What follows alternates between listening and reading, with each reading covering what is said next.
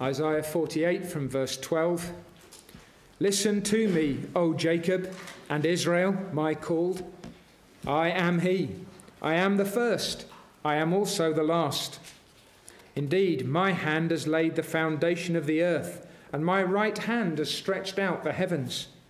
When I call to them, they stand up together.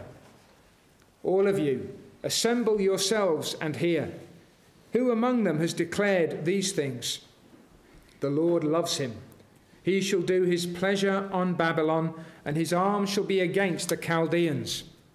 I, even I, have spoken. Yes, I have called him. I have brought him, and his way will prosper. Come near to me. Hear this. I have not spoken in secret from the beginning. From the time that it was, I was there. And now the Lord God and his Spirit have sent me. Thus says the Lord, your Redeemer, the Holy One of Israel. I am the Lord your God, who teaches you to profit, who leads you by the way you should go.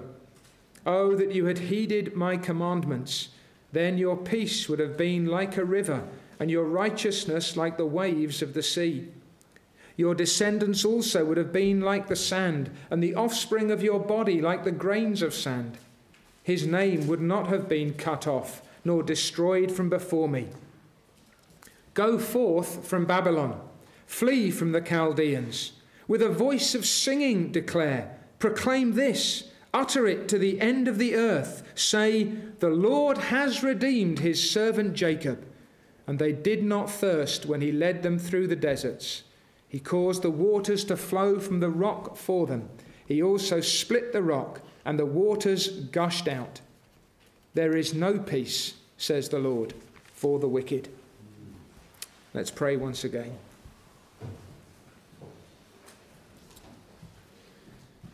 O God of Jacob, O God of Bethel, O God of Israel, will you bless us?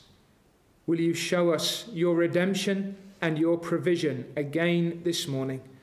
Will you reveal your glory and your goodness to us, most holy and heavenly Father? Will you assure our hearts? Will you guide us in your way? We ask it through Christ our Saviour. Amen. Amen.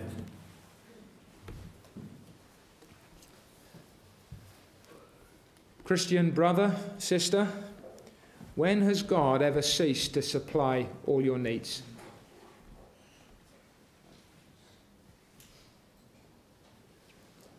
When have you ever needed his mercies and found him absent? When has he turned his back upon you? When in time of trouble has he abandoned you? Put the question the other way around. What is God's heart toward you? What favour, what mercy, what blessing has he poured out upon you? How faithful he has been, how patient, how kind, and how good, so that at your most difficult and darkest moments, at your lowest and most painful points, he has proved himself abundantly then to be God and your God. So what are your thoughts of him?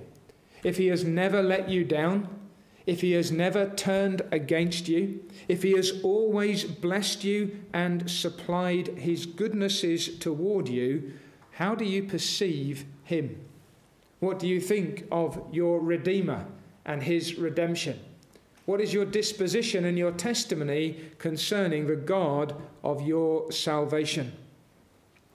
Isaiah speaks on God's behalf to a people who had hard thoughts of the God who had delivered them, the God who would deliver them, the God who had made such rich promises toward them. And brothers and sisters, those hard thoughts grieved the heart of Almighty God. There is a sense in which, through Isaiah, he often pleads his manifest goodwill. He lays again and again the history of his dealings before the people, and he reminds himself who he is and how he has acted toward them. Listen to me, O Jacob, and Israel, my called ones, my people, my beloved, the ones that I have beckoned to myself and drawn into my embrace. I am he, I am the first, also the last. Indeed, my hand has laid the foundation of the earth, and my right hand has stretched out the heavens. When I call to them, they stand up together. Then verse 17, thus says the Lord, your Redeemer, the Holy One of Israel. I am the Lord your God, who teaches you to profit, who leads you by the way that you should go.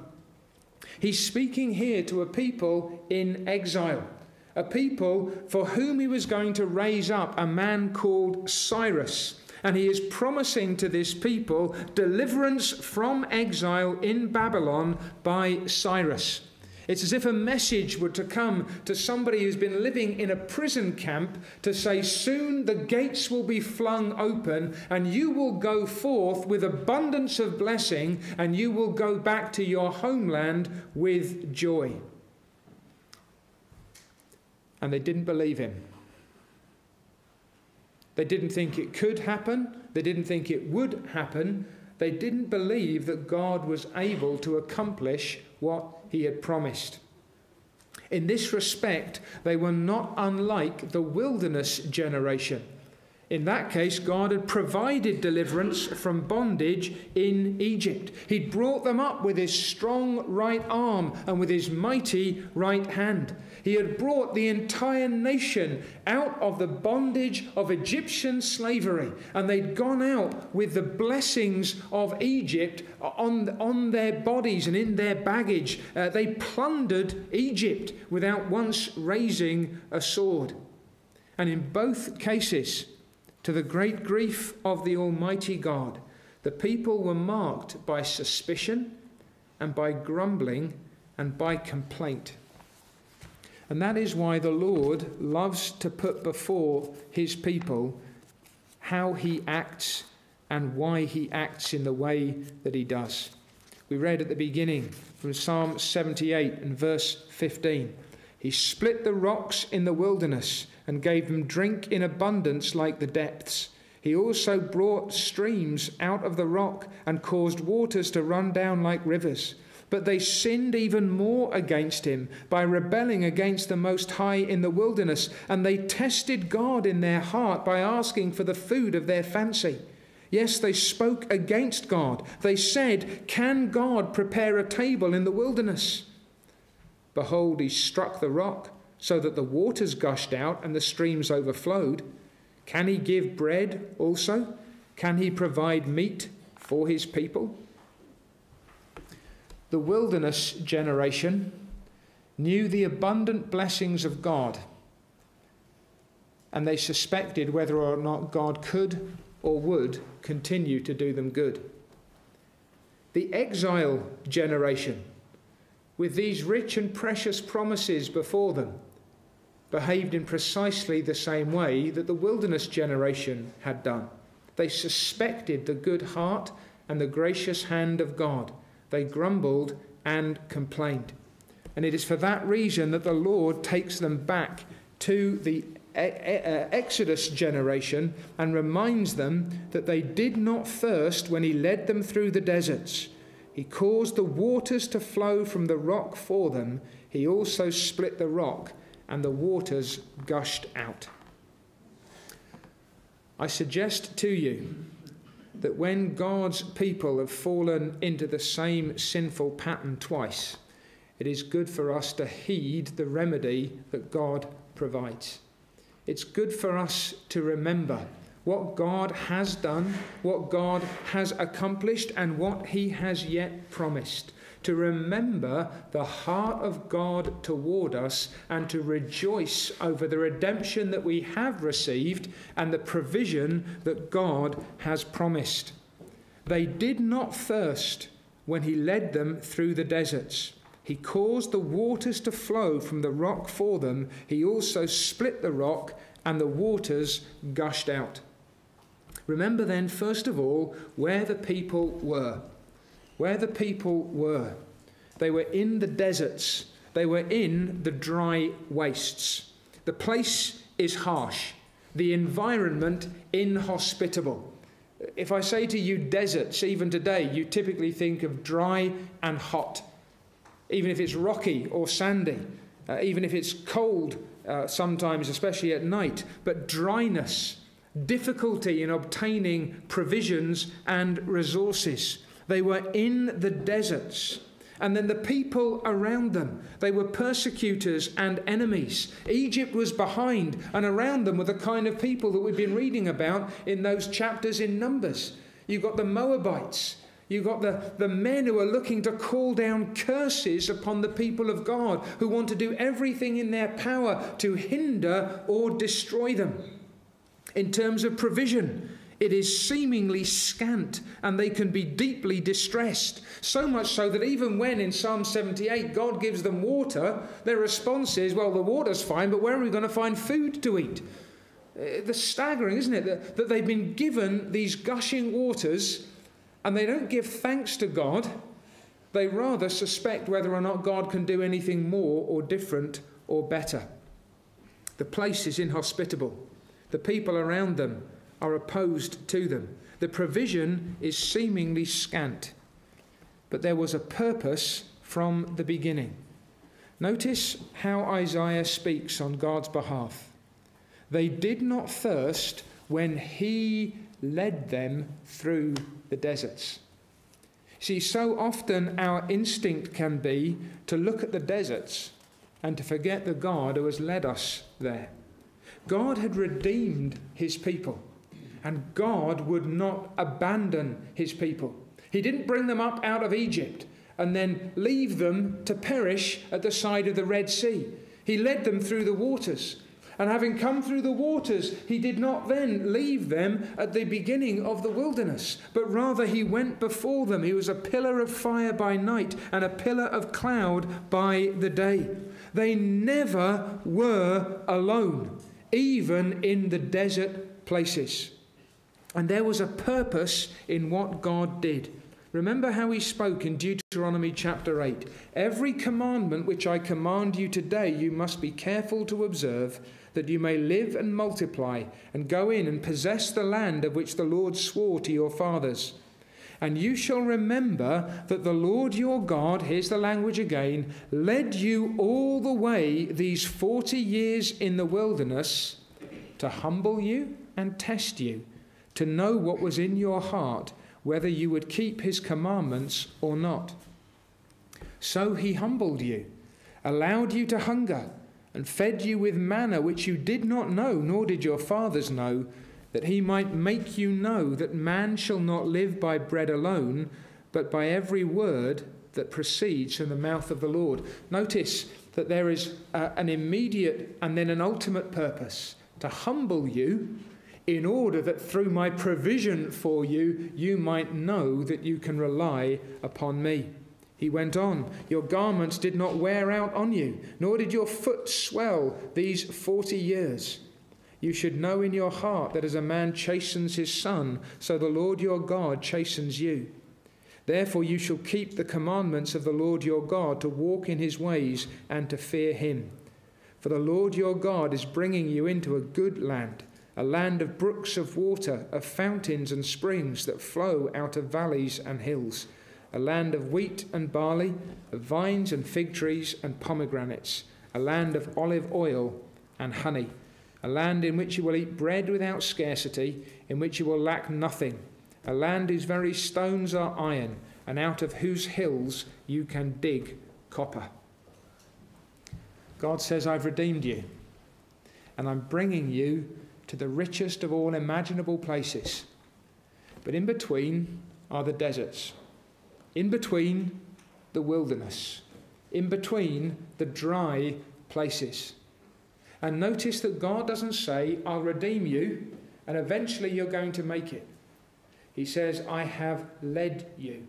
And I've led you in such a way that step by step you will learn both your dependence upon me and my willingness and ability to supply every need you have in those dry places.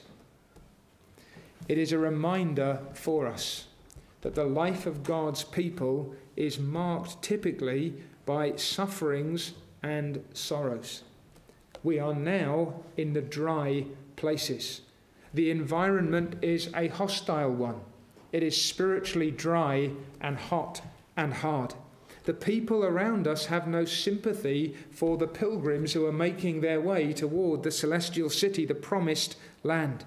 The provision that we have, humanly speaking, can appear so scant, and our distress can be so real. But God is leading you. God is with you. God will not depart from you.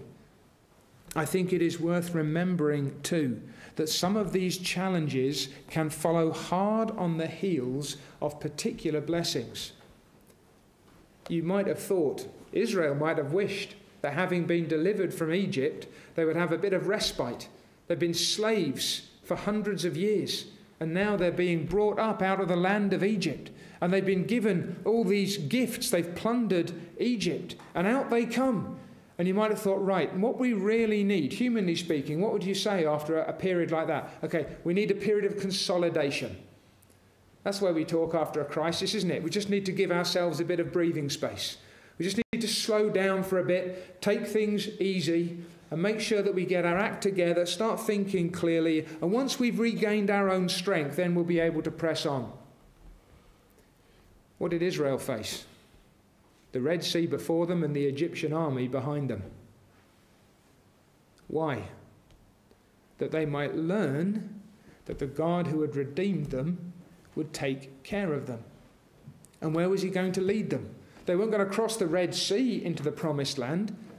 The Promised Land was on the far side of the Jordan, and that was some distance away before you even begin to take into account the lessons that they needed to learn, because they would not trust the Lord their God and began to yearn for the flesh and the vegetables that they'd enjoyed in Egypt. I think it's worth remembering that sometimes it is not long after conversion that the devil roars in against us.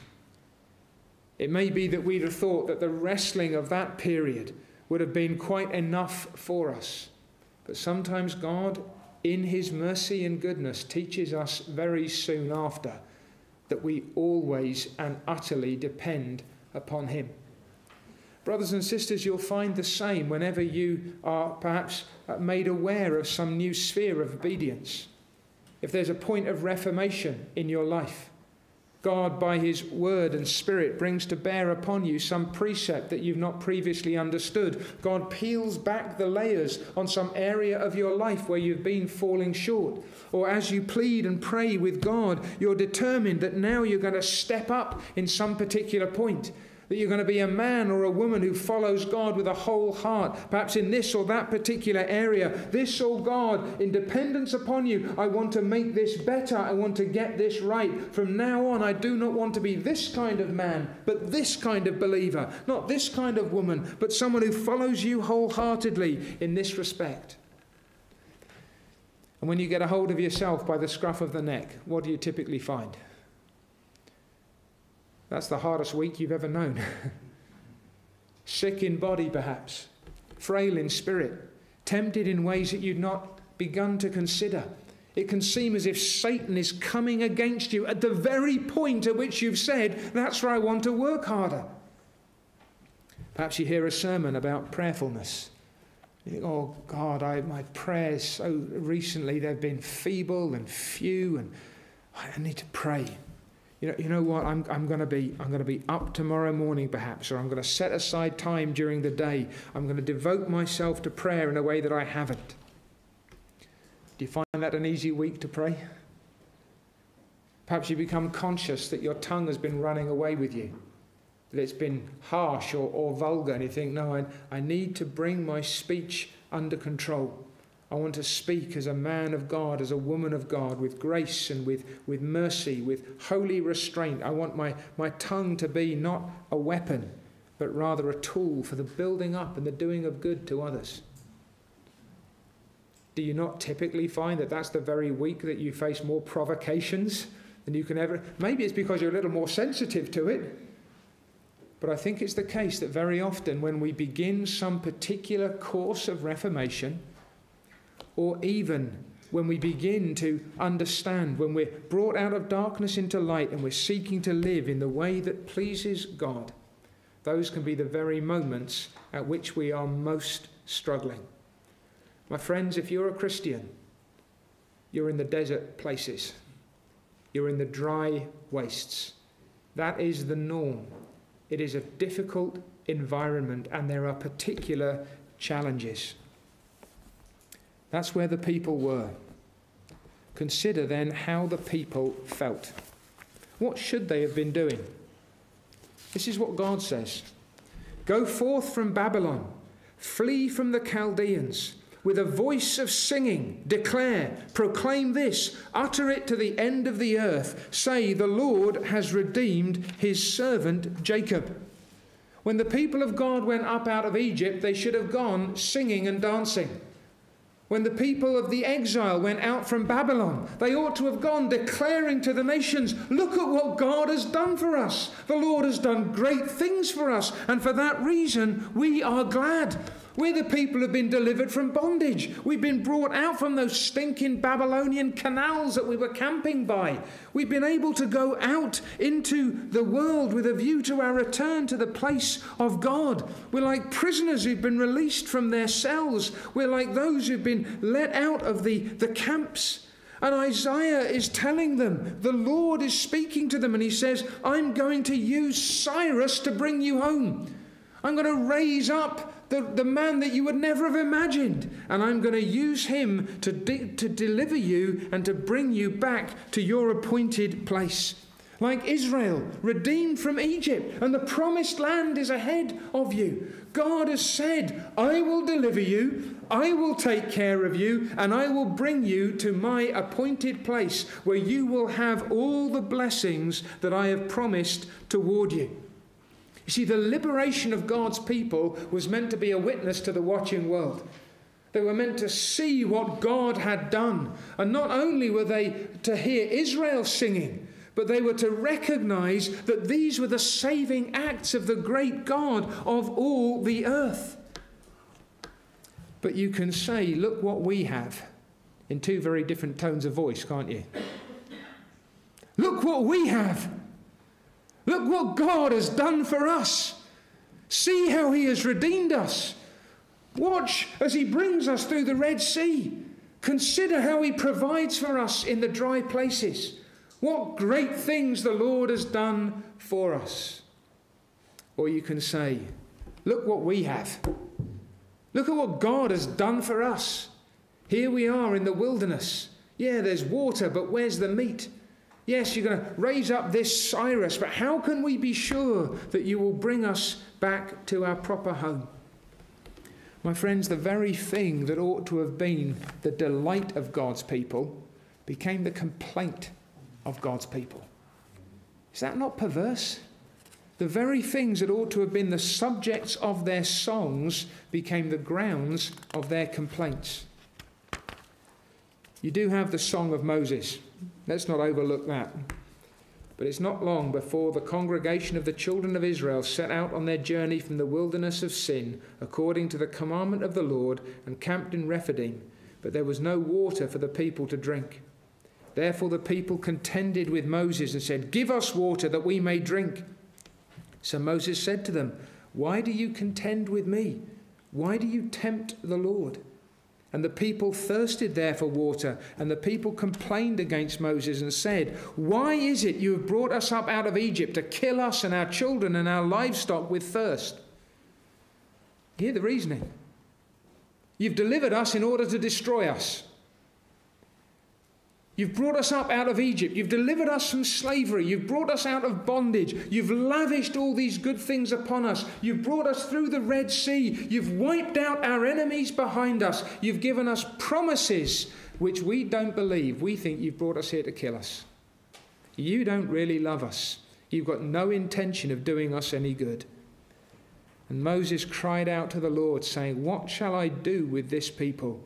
They are almost ready to stone me. And the Lord said to Moses, "Go on before the people, and take with you some of the elders of Israel. Also take in your hand your rod with which you struck the river, and go." Notice the continuity. You struck the river, the Red Sea, and the Nile as well with your rod. You struck the Nile, you held out your rod over the Red Sea. "Go, behold, I will stand before you there on the rock in Horeb, and you shall strike the rock, and water will come out of it, that the people may drink." And Moses did so in the sight of the elders of Israel. So he called the name of the place Massah and Meribah, because of the contention of the children of Israel, and because they tempted the Lord, saying, "Is the Lord among us or not?" It's a fearful question, isn't it? For someone who's just been redeemed to ask. A fearful question for a people who've come out with rejoicing. Is the Lord among us or not? The early experience at the Exodus should have reminded the people of the exile that they had no reason to suspect the wisdom or the goodness of God. Do you not find it remarkable that when the people said, "God's brought us out of Egypt to destroy us," God said, "Give them the water that they need"? Is that not patience? Is that not loving kindness? Is that not tender mercy? God's goodness is marvellous. Human doubt is miserable. And yet, brothers and sisters, do we not find ourselves often saying, "Is God really among us?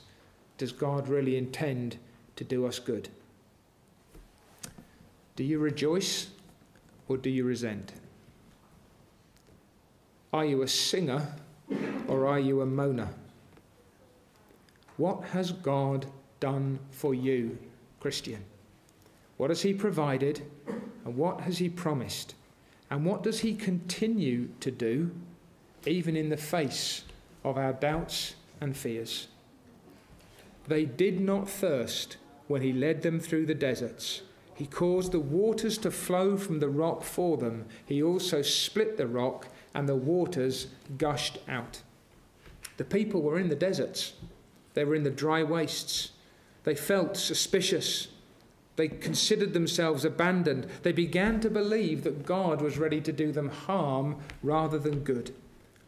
What did the people enjoy? They did not thirst. And this is one of those points where you get a sort of placed in a negative and then you get this wonderful positive. Now, if you would say this morning, "I'm not thirsty," well, you may not be. When did you last have a cup of water or a cup of tea? You're not thirsty. If you start thinking about it, I know I sometimes do, but if you start thinking about it, you could actually do with some water. But you're not thirsty. I can drink that and you're not going to fight me for it. I heard somebody talking about being thirsty the other day. He said it was part of a routine that he had to take. It was a particular program in which he was involved. He said, by the third day I could smell water. Wasn't allowed to drink, had to cut down. The third day I couldn't drink at all. And I could smell water. Can you imagine being so thirsty that you can actually smell water? They did not thirst. Far from being in that position, he caused the waters to flow from the rock for them. He also split the rock and the waters gushed out. This was no trickle. This was no dribble. When they went out into the wilderness, they did not thirst. Far from it. The Lord was pleased to make the waters to flow from the rock for them. He also split the rock and the waters gushed out. And it may be here that there's to be a sense of the freshness and the fullness of this. Have you ever found the water gushing from a rock? Have you ever had a spring that really leaps out of the ground and it comes out, it's living water, it's flowing, it's gushing, it flows forth. It's crystal clear and cool and refreshing. And that's the emphasis here. It is the consistent picture of marvelous provision. If you go back just a few chapters to chapter 35 and verse 6, you have a similar piece of imagery. The lame shall leap like a deer, and the tongue of the dumb shall sing, for waters shall burst forth in the wilderness and streams in the desert.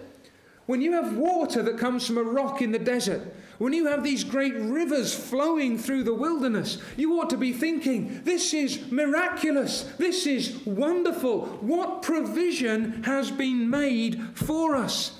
Every step of the way, he caused the waters to flow from the rock for them. It's a picture then of God's willingness and ability to supply every need you have, even before you've reached the promised land.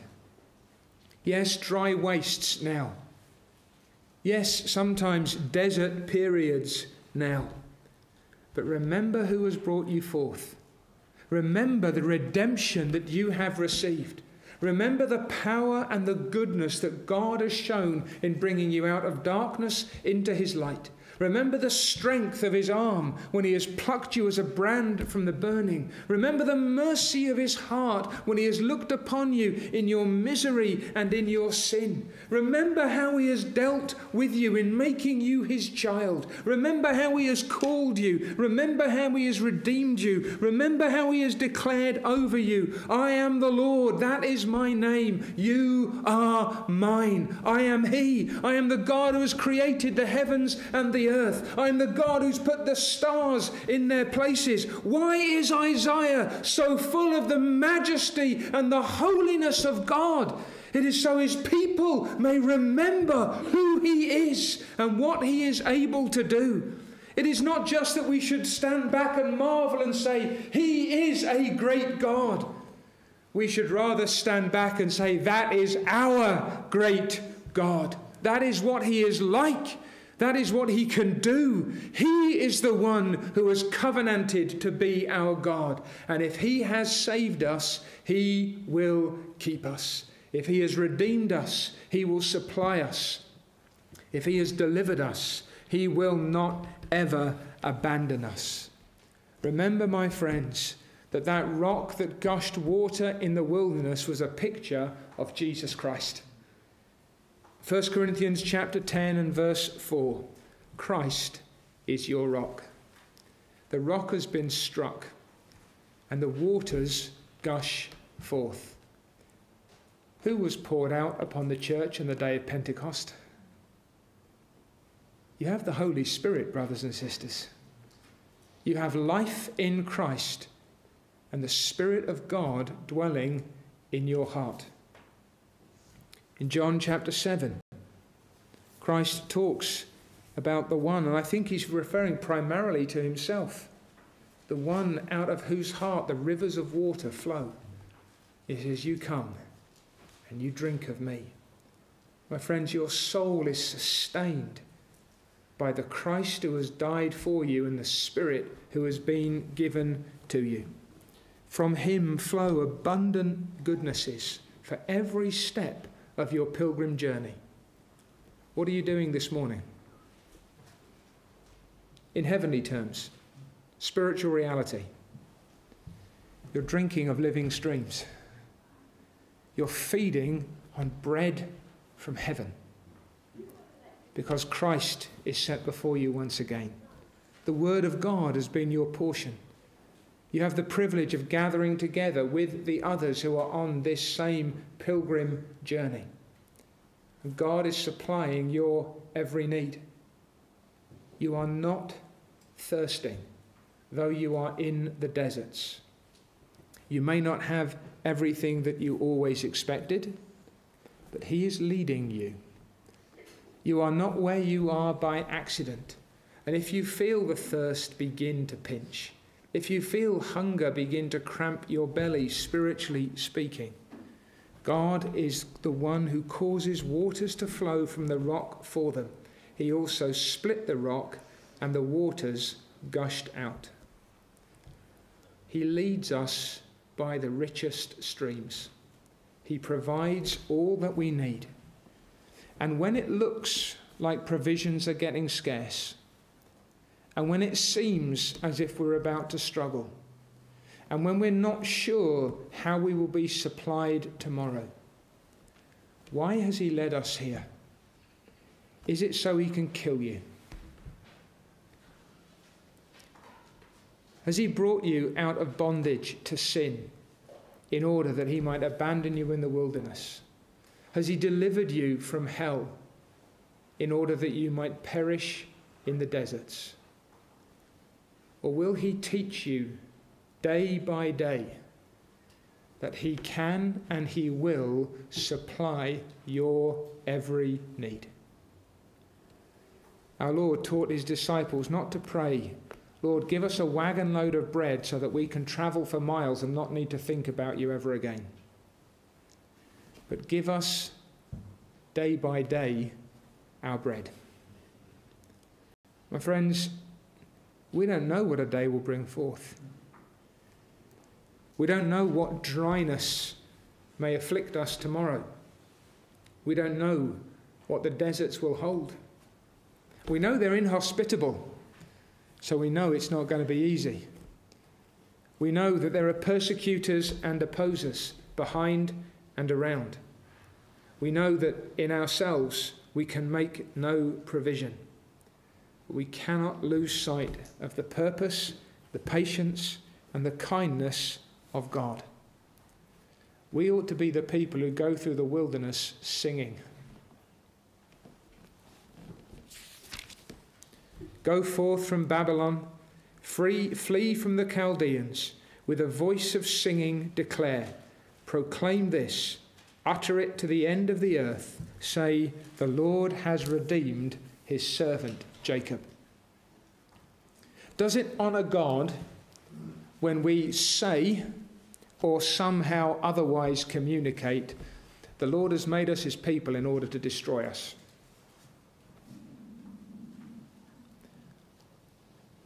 Is that attractive? Does that entice the world? Is that a God worth serving? Is that a Lord worth honouring? Our God hates us. Our God doesn't like us at all. Our God makes our life miserable. Our God is very harsh. Our God oppresses us. Our God brings us low. Our God starves us. Our God makes our life dreadful. Would you like to be a Christian? Our God has redeemed us. Our God has brought us up from out of the pit. Our God has made bare his hand. Our God has brought us to himself. Our God who made the heavens and the earth, my friends, has loved us. He has redeemed us. He has given his Son to die for us. He has struck the rock, and from him flow the streams of living waters. You can look around and say, what a rotten desert. Or you can look down and say, what a glorious provision. It's not that you ignore the fact that you are in the dry places, but you need to remember what Israel so often forgot, that God was willing and able to provide every step of the way. Our testimony is that God has blessed us and has never ceased to bless us. We are his. He has called us by our name, and he will always provide for us. Are you in the desert? Yes. Is the promised land ahead? Yes. How will you get from here to there? What are you sometimes tempted to feel? What might you feel? That God has abandoned you? That God is neglecting you? That God has drawn back from you? That God has no regard for you? If he has given you his Son, how will he not with him also freely give you all things? Brothers and sisters, there are streams in the desert. There are flowing waters. in the waste places. Ours is the God of the gushing stream. This is what the Lord has proved: his faithfulness and his goodness, his mercy and his truth, his wisdom and his love. And we have at least 3 places to which we can look in order to be reminded of that. The first is the Exodus. When God brought his people out of Egypt, and he provided for them through the deserts, and he brought them into the promised land. The second is the exile. When God raised up Cyrus and brought his people out of Babylon and led them under Ezra and with Nehemiah back to the land of promise and established them once again. And the third is the experience of your life up until now. If you're a believer, God has redeemed you. And he has supplied you. Have you sometimes doubted him? Have you sometimes suspected him? Have you sometimes feared that what he has promised will not come to pass? What has been his response?